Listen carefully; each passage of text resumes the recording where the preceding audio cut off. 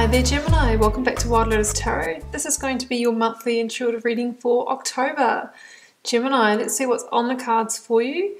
We'll be starting with the Sacred Power reading cards from Anna Stark.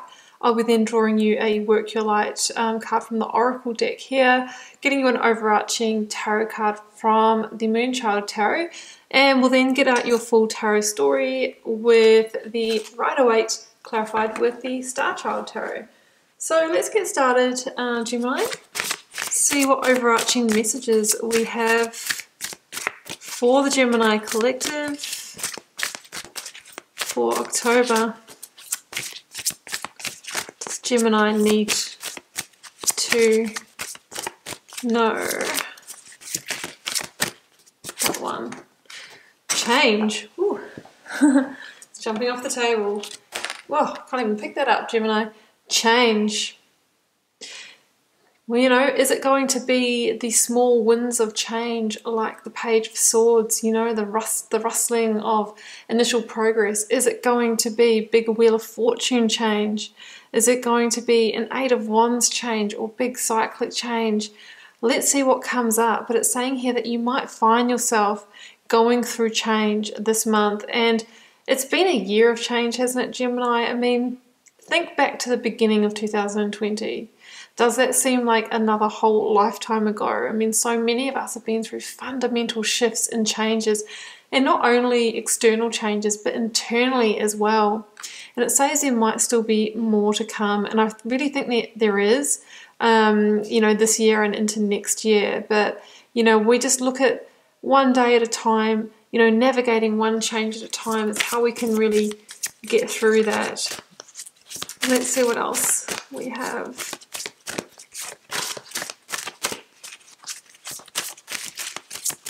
That one. Unconditional love. It's a beautiful message here, Gemini. I mean, some of us get that from partners and families, but we also get that from our spirit team, past loved ones, ascended masters as well. You know, there is unconditional love all around, and we are protected. Even if we, you know, feel it or not, they are there, and you can ask for their assistance as well. Let's go to the Work Your Light.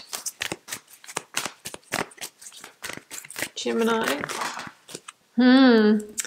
Yes. The initiation, rite of passage, crossing the threshold. Change is coming, you know, going from one reality into another. I often think of this card like the Fool's Journey. You know, you can see that it's bright ahead. You can see, you know, through there that there is something great waiting, but you can't see the whole vista. So there's a bit of a blind leap of faith needed to cross the threshold. But we know we're heading into brighter times, and we're coming out of the cave. We're coming out of that chamber, and we're transforming, and things are changing along with it. So, interested to see where it all goes, Gemini. Let's get out your overarching tarot from the Moonchild deck.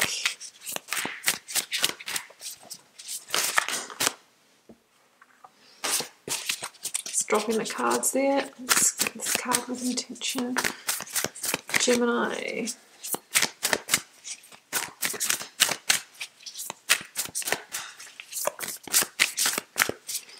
That one. Ooh, Divine Wisdom. Okay, this is the first time I've pulled this card. It is a new deck for me. This is an additional major arcana.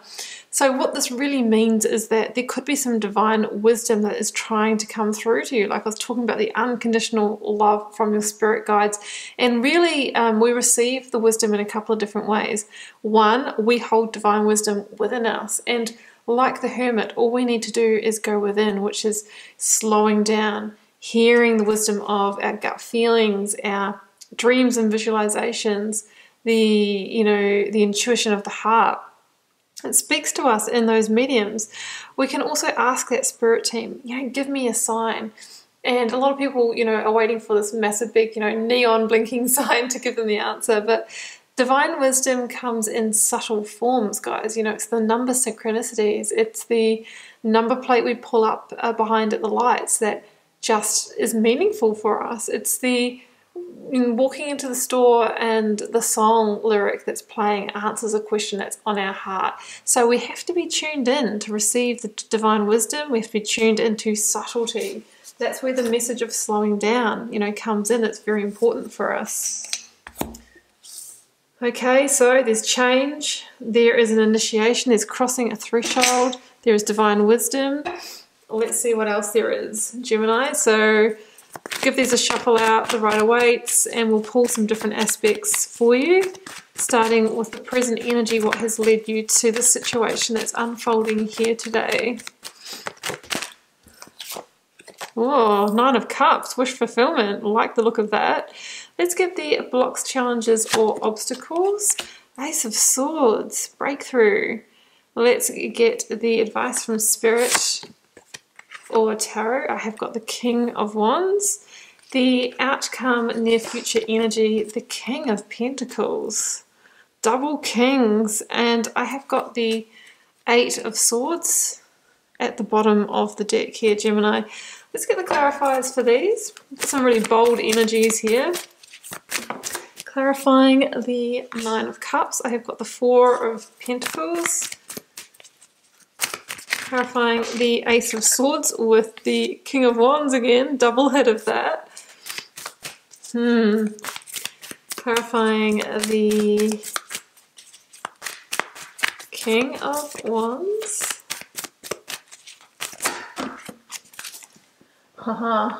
Awakening the energy of judgment. So here's the change. Clarifying the King of Pentacles. Let's take these two. I have got the 7 and 8 of Pentacles. Okay. Interesting energy. Temperance is at the bottom of this deck.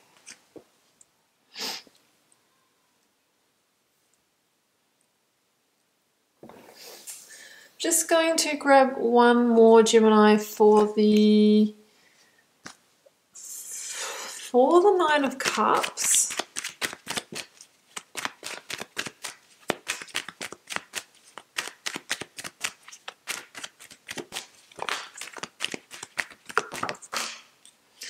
The Four of Wands. Wow, I mean, they're very positive energies, those ones. Okay, Gemini, so we've got double King of Wands here, which is the energy of Leo. It's a very entrepreneurial energy. We've got the King of Pentacles, which can also be very much a boss or an entrepreneurial energy. We've got a fair amount of Pentacles here. So I'm feeling like this is more in the realm of our work, our investments, you know, our achievement and success and that type of energy here.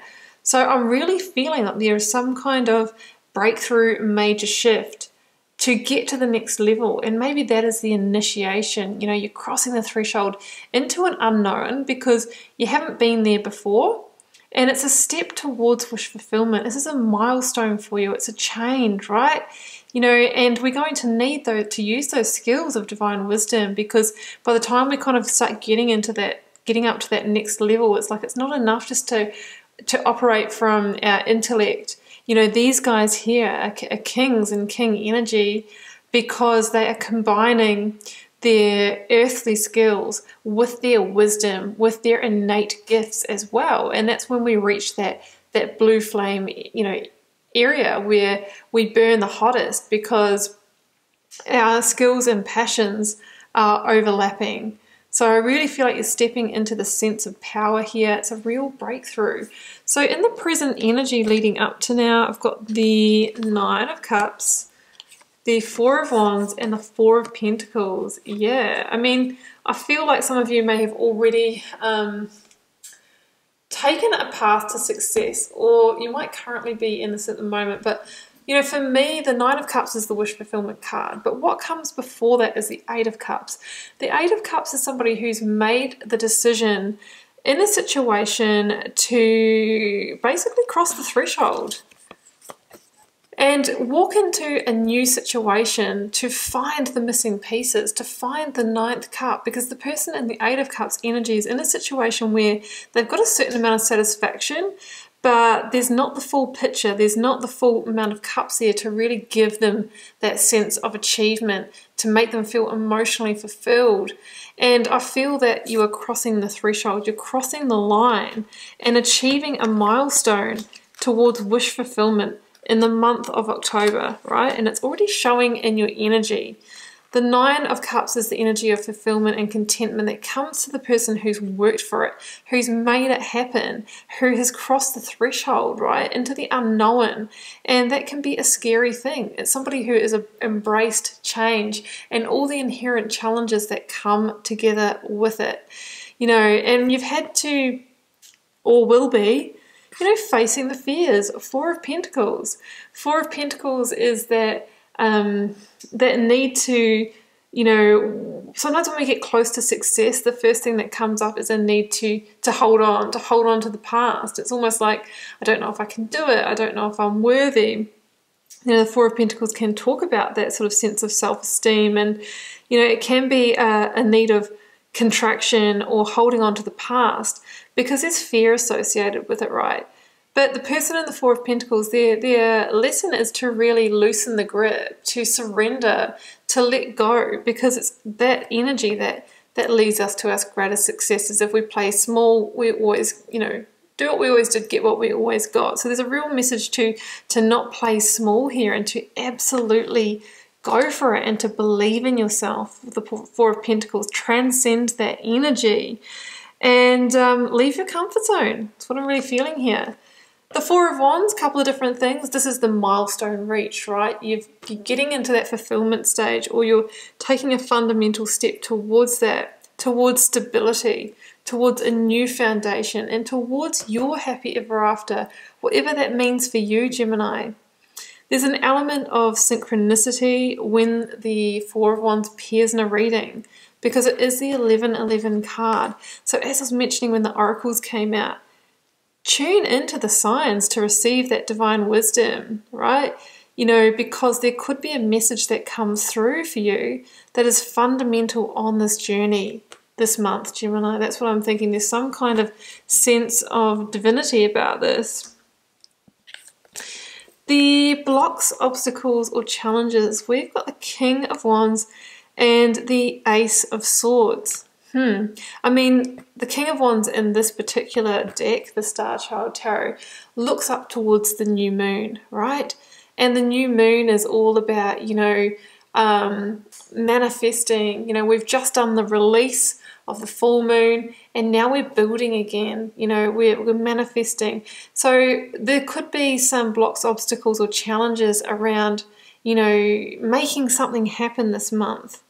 Stepping into this leadership role, maybe. I think some of you might be getting some kind of promotion to leadership or supervisor in your workplace, or going up a step in terms of your achievements in your personal life, or stepping into some kind of entrepreneurial situation here.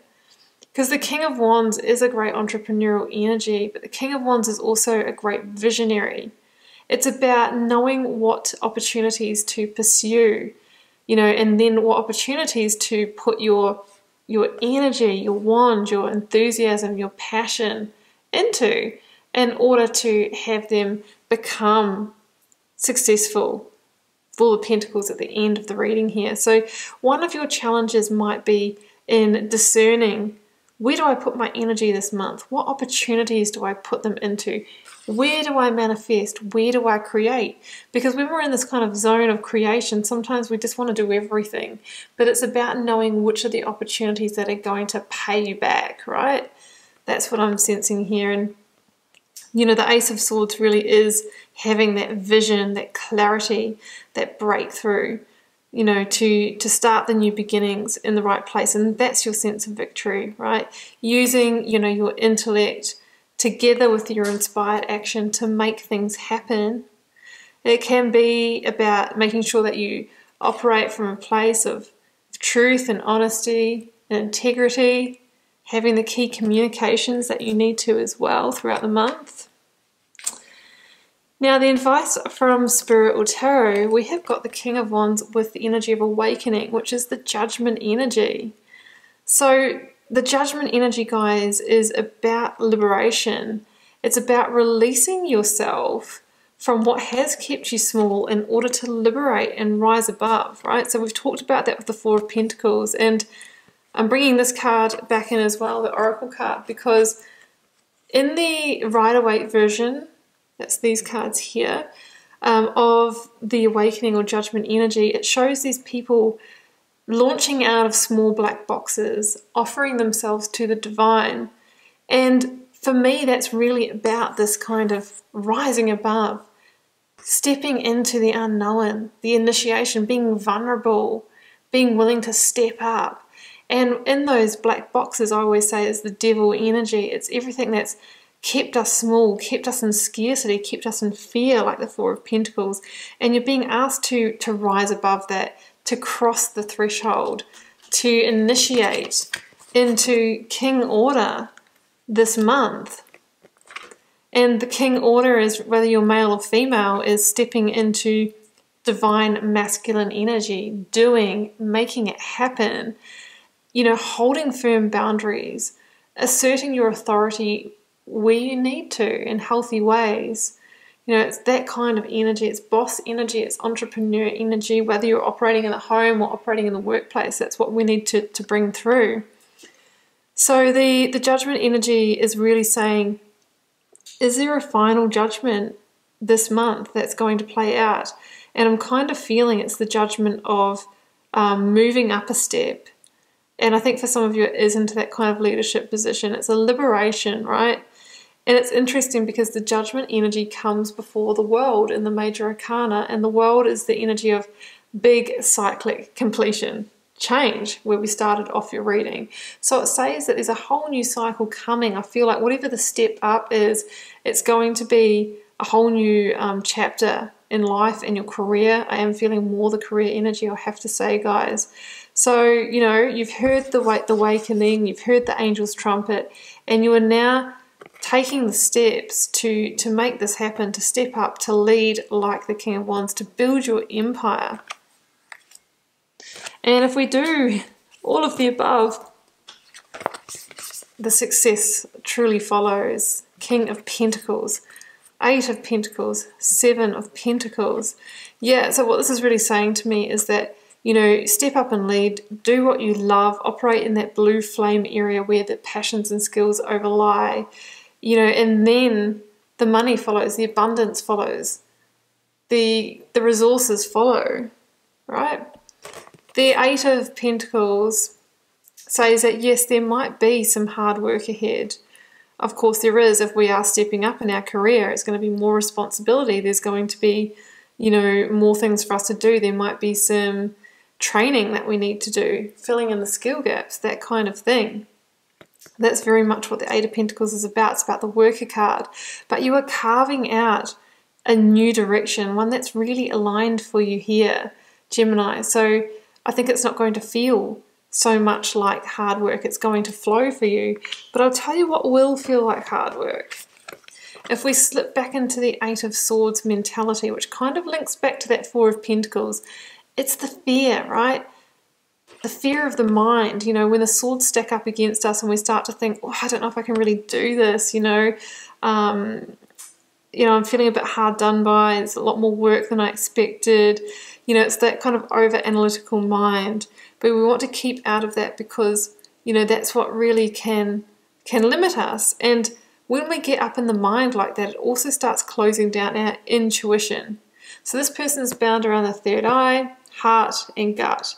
And that is a metaphor for when we get carried away in the thoughts, we can't hear the divine wisdom. And we're being told here this month that divine wisdom is a key part of your success that's going to lift you up to this next level. So that's the reminder here, is to not get trapped by the mind. Have mastery of the mind. Two number eights, you know, it's through mastering the mind, using that together with your wisdom and the other skills that we've talked about, that allows you to be truly successful. Eight of Pentacles. Yeah, because I think if we get caught up in the mind, that's when things will end up feeling like hard work in the wrong direction, other than the Eight of Pentacles. The Seven really is about, you know, putting in a lot of work and effort and not really feeling happy with what you're getting back, maybe because it has become a trapping. So that's why we really want to keep that mind under control, and that's what I'm seeing from the Seven of Pentacles there. But if we keep everything under control and we operate from intuition and we step up and we use that King of Wands energy to be the inspired action, this is where we end up. King of Pentacles, card of Taurus. This is somebody who knows how to create true success and true abundance in his or her life by focusing the energy on the pentacle. It is really an energy of trust and commitment, you know, a milestone reached because you're committing to something. You know, you're really putting your trust in your skills and talents, and I feel like it's taking you to the next level. Some of you might be dealing with a Leo as well, and you could have even a mentor that is either a Taurus or a Leo that's helping you reach this next level. And I'm really feeling that kind of, you know, going to the next stage in career. And because of that, I'm going to just pull a couple of angels of abundance, because I really feel like it's operating in that area this month for you, Gemini.